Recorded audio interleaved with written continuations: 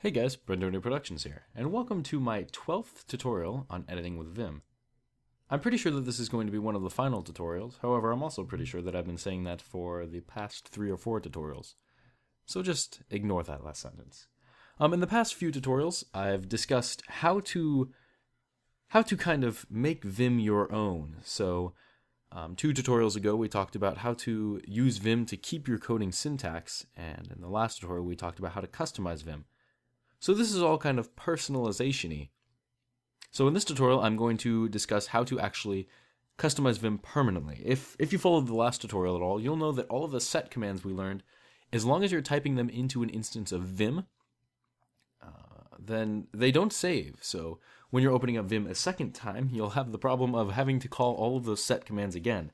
And luckily, the creators of Vim thought of this. So they created a file called the vimrc file.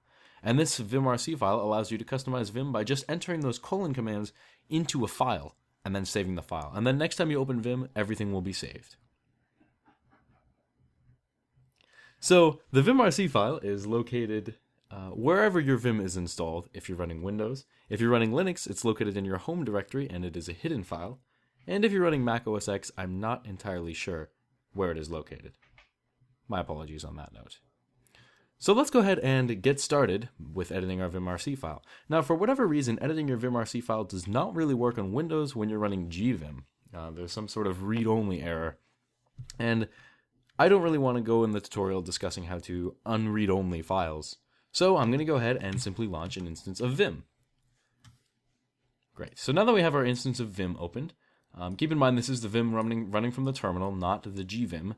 There is a little bit of a difference, however, they definitely act the same.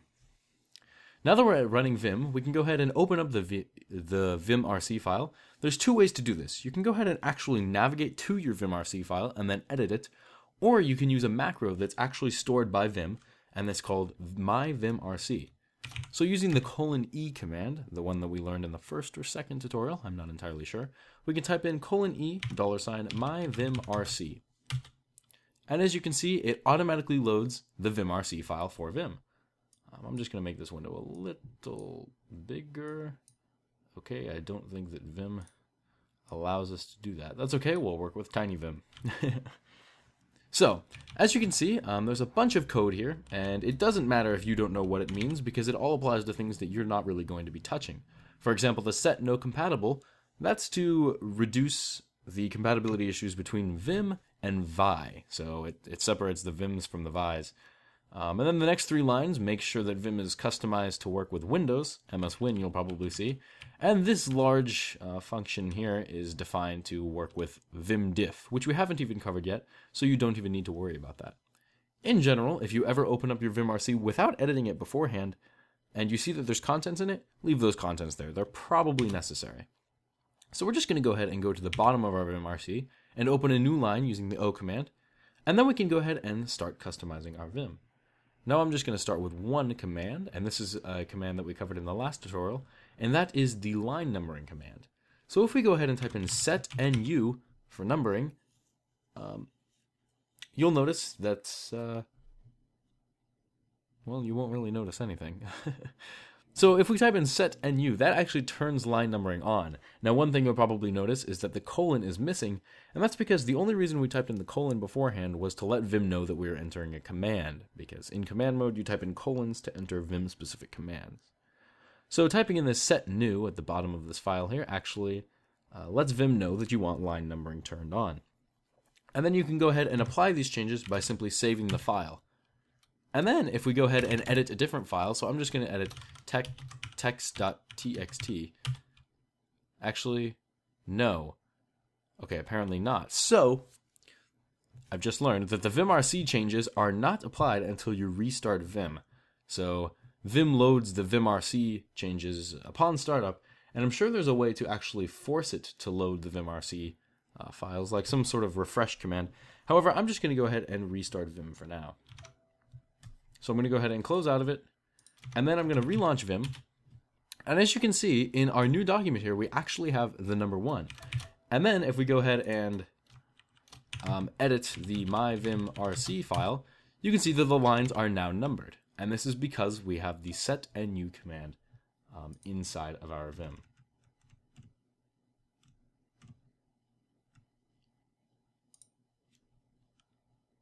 So let's go ahead and alter some other commands. So let's just go ahead and enter some of the commands that were covered in the last tutorial. So a few things that you may want to set in all of your Vim files. You can also, by the way, type in comments with the quotation mark. So we're just going to type in additional changes. And then you can go ahead and type in a quick summary for everything. Line numbering. Oops, I'll put a space after this. Line numbering. And you can go ahead and do this to keep your vimrc file organized. So we can just go ahead and set a few other things like auto indenting, no error bells, and you can see that the commands are actually syntax highlighted because there's a syntax setting for your vimrc, which is great. We're also going to go ahead and set color column equal to 80. We're going to go ahead and set tab stop equal to 2. We're going to go ahead and set background equal dark, and we're going to set colors, or no, we're not going to set colors. We're just going to type colors equals elf lord. Change the color scheme a little bit.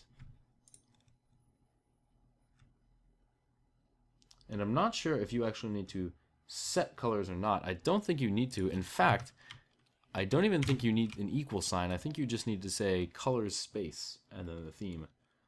We'll see more on this in just a second. We're also going to set ruler, which was the little helper down at the bottom, and that's probably enabled by default. However, I'm going to include it just for redundancy's purposes. And, oh, of course, we need to set no HL search. And I think that this may be all of the things that we covered in the last tutorial. I'm not entirely sure. But this is definitely something that's going to make our Vim a lot more powerful. So if you haven't seen the last tutorial, be sure to do that because it explains what all of these commands do. So we pretty much just took all of the commands and put them into the vimrc file. So now that we have all of these additional changes made, we can go ahead and save it using the :W and quit at the same time using the Q. And then once we do that, we can open a new instance of Vim, and then we can go ahead and test it out. So as you can see, we have the black background from our Elf Lord theme, and we can go ahead and type hello world, and then we'll type in tab a few times, and you can see that tab is only 2 spaces. So let's go ahead and type in a quick Java file. I'm going to call it tester actually, apparently. And then we're going to public static void main string args system.out.println hello world. And we actually don't have a color column showing up here, and I think that's because this window is not big enough. Yes, so the color column is actually there, but the window is not big enough. As you can see in our ruler down at the bottom, that this actually goes to column 74, and our color column is set to 80. So we can't really see that being applied, but that's okay. So now we have this quick Java file. I'm going to go ahead and save it to my desktop. C users Brandon desktop, and it's called tester.java. And as soon as we do that, you can see that the syntax highlighting was supplied to us, and I believe that this is Elf Lord. I'm not entirely sure. Looks pretty similar to what it did before we set the theme.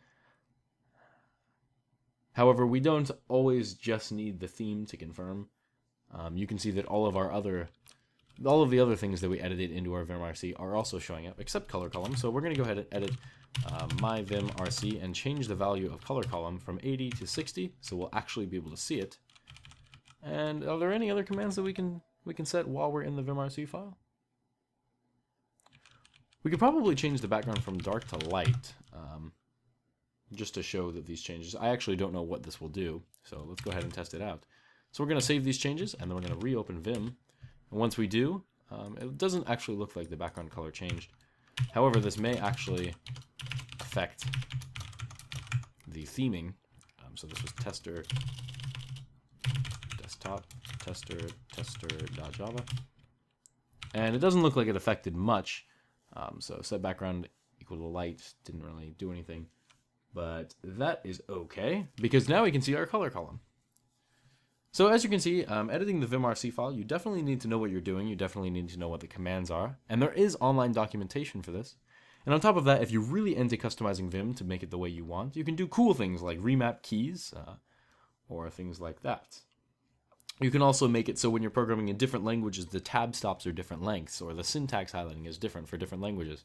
Or say you want the theme to be different when you code in C or Java. You can go ahead and do that all in your vimrc file. And maybe I'll cover more advanced editing of your vimrc file in later tutorials.